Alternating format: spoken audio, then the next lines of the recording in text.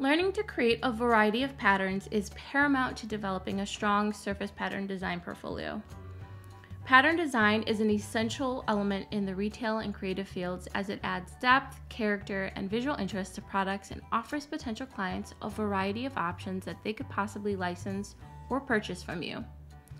In the past, I have walked students through basic and intermediate surface pattern design techniques, but this month, I'm coming back with a more complex class that will walk you through how to design 2 new repeat design styles, the Toile and Damask patterns, using Affinity Designer 2 on your desktop.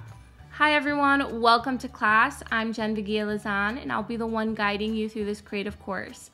I am a freelance graphic designer, illustrator, and educator based out of the Midwest, and I run Bella and Sophia Creative Studio.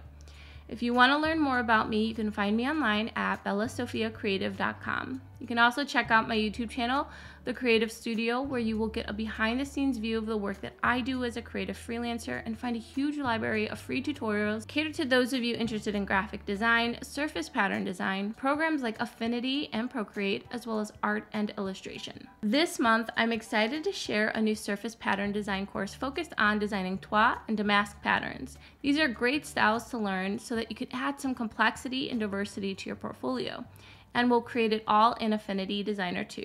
Let's get started and create something great together.